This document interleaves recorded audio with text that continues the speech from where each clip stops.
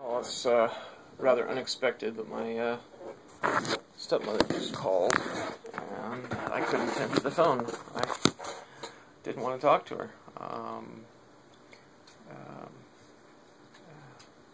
And then I was sitting there afterwards and feeling bad that I wouldn't talk to her. Because I'm compelled to feel her emotions. That's the trap I'm in with psychopaths.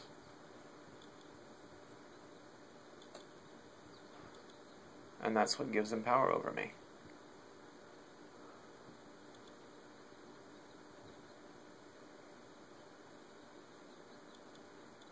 But they're ignorant of the fact that they have power over me. They just have power over me. They aren't aware that they have power over me. Or, no, they're aware of it, but they don't understand it. And now that I understand it, I can better do something about it. Okay. Yeah, I'm making a lot of progress this week. Wow. We'll see soon if it's going to pay off. But, yeah, so I felt awful that I didn't want to talk to her. But I can't talk to her. She's a psychopath. She's a zombie. And she'll just influence my thinking. And there won't be a thing I can do about it. Oh my God, this is... Whoa. Okay, people like me who are compelled to be empathetic cannot be around psychopaths. It's dangerous. It's like matter and antimatter. Only psychopaths win.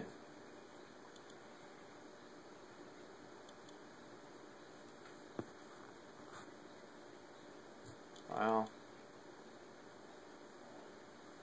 But they're not the real humans.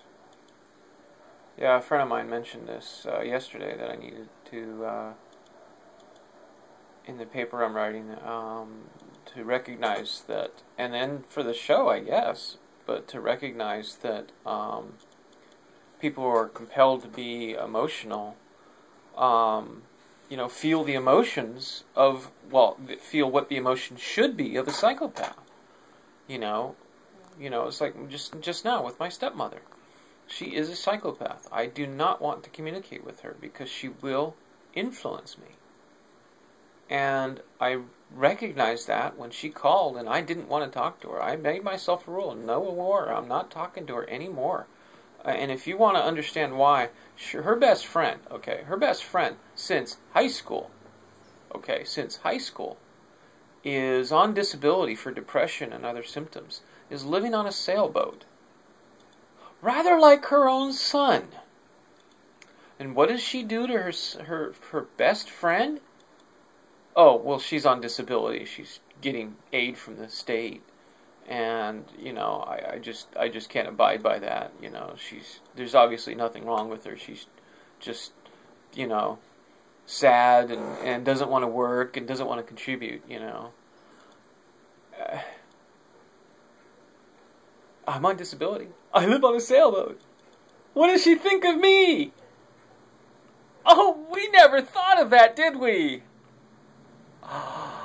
Okay, so her own son is in the same situation that her best friend is. How does she treat her best friend? How does she think? She told me what she thinks of her best friend the first time I saw her in 5 years. She told me, in person, first time we see each other, 5 years. Okay, I call her. By miracle, the call I make is she's a mile away from me. I haven't seen her in 5 years. Don't know where she lives. I'm driving through Los Angeles for the first time in 5 years and call her and she's within a mile of me. So we meet and talk. Tears, hugs, all that.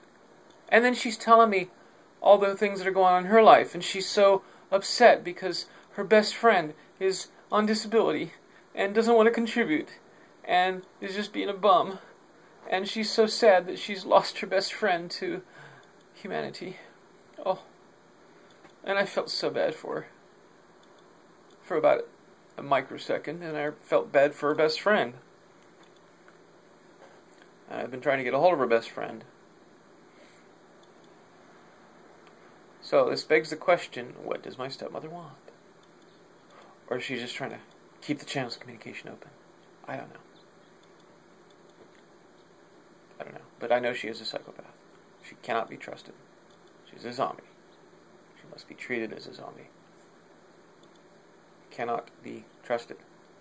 Again, I am empathetic. I'm compelled to feel the emotions of others, including psychopaths, who don't have those such reactions.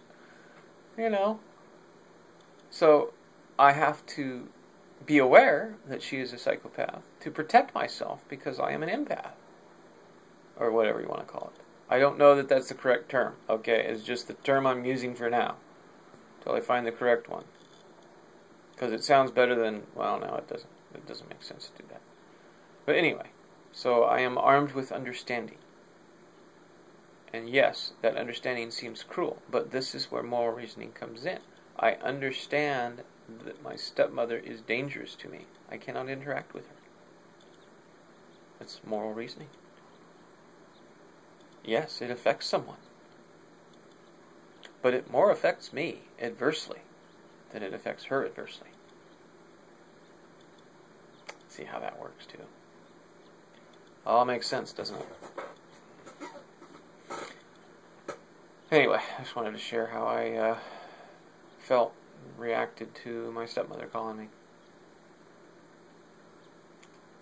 Anyway, I've got some planning to do. I've got something big that I'm trying to work on.